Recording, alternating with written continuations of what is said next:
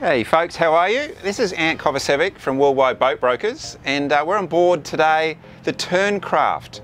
It's anchored here in the Maroochy River, and I'm very lucky to be part of a personal interview with the owner here, Pete McLeod. This vessel, tell me a bit about it. Well, where do I start? It's a 63 footer, 20 foot wide, long range Powercat. Now tell me some of the features that stand out from this to other vessels. Well, it's long range. We've got 4,000 litres of fuel on board, 1,000 litres of water, Watermakers and all the standard sort of stuff. We've also got lightning strike poles. Wow.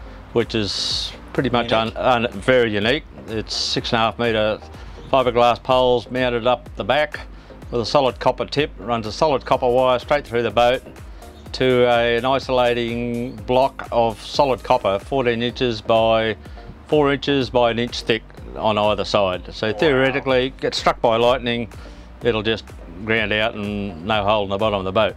Fantastic. Yeah, fantastic. Which is a bit different than a lot of boats. Yeah. Plus, we've got a proper relaxed game fishing chair.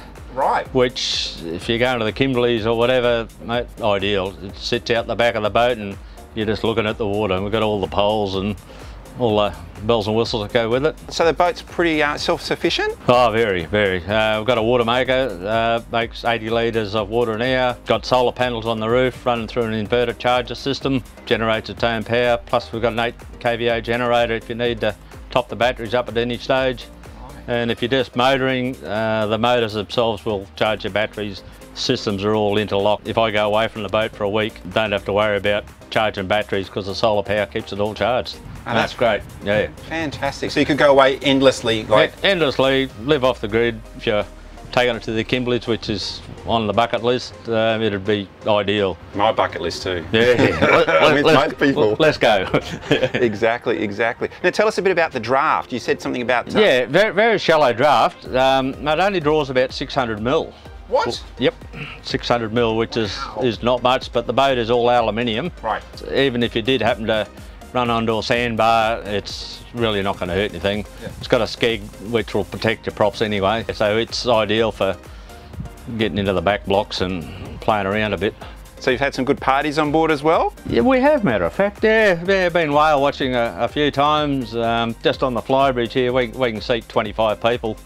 On the flight, 25 on the Flybridge, fantastic. Yeah, look, it's massive. And that's quite easy, plus you can seat another 20 people down the back, plus you got all inside the boat and out the front. And it's very open space, isn't it? Oh yeah, that was the idea of it. The wife wanted open space. And all these clears come down to protect you as well, yep. Hey? Yeah, you can drop the whole lot down if you want to. Even all the canvas is all the latest technologies. There's even a spot in the canvas there to get up onto the roof if you want to, which get up once in a while and wipe your solar panels down. We've pretty much thought of everything, even the upholstery, the latest fabrics, but the foam is one that water doesn't get absorbed into it. Right.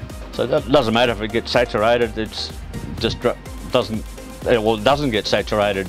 Right. You just give it a wipe down and away you go. That's really good. Well, thank you so much for that interview. Yeah, no worries. So for more information, come to worldwideboatbrokers.com.au and we'll catch you next time.